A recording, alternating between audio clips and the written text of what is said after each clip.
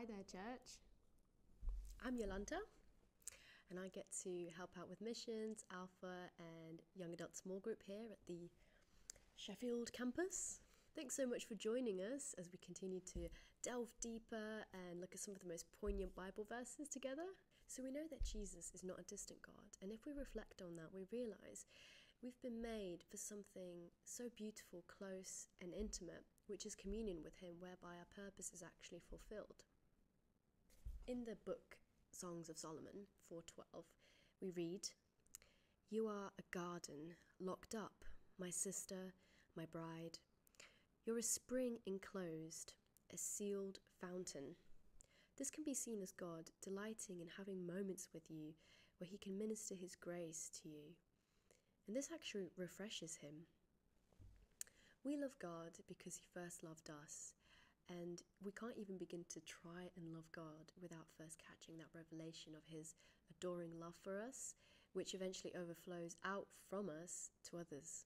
In John 14:10 it reads, "And on that day you will realize that I am in my Father, and you are in me, and I am in you." Now that's taken years to digest and will continue taking so many years to digest and to bring up new revelation. But that is what reminds me that we were made for communion, without which we cannot even endure existence. In Jesus, that very hunger of our souls to be reconciled with the Spirit of God, the Creator of the cosmos, our Father, is found in forgiveness and His atonement by His blood of our sins, by which that barrier of condemnation is eradicated. This is simply an ocean of grace that we will spend all eternity trying to comprehend. And so far, with our finite minds, we've only just barely dipped our toes in. In Him is also satisfied that base human desire that we all have, which is to belong and to be fully known and accepted and unconditionally loved.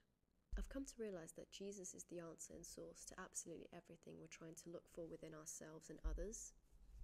We were made with a desire to be like Him. And when we finally come to the end of ourselves and stop looking within ourselves to be the supplier of all our needs, the source of life, we can finally receive Him. And that is where all those desires to be holy, righteous, and pure are satisfied by Him dwelling in us, the temple of God, the vessel, the conduit of His grace. And in Him dwelling in us, as John writes, that's where we experience all of that self-consciousness being dissolved. And rest in discovering a new focal point of Christ consciousness, where we're solely conscious of experiencing an awareness of His unfathomable love for us. That kind of love where sin is remembered no more, as it says in Hebrews, and our condemnation and guilt is buried. And anything that once was that barrier and separation from His holiness and righteousness, disqualifying us from communion with Him, it gets removed as we are clothed and dressed in His righteousness, and we receive it by faith as Father Abraham did. Now we can be one with God, I in Him, Him in me. We're shielded from the arrows of the enemy because our identity in life is hidden in Him, as it says in Colossians 3:3, "For you died and your life is now hidden in Christ."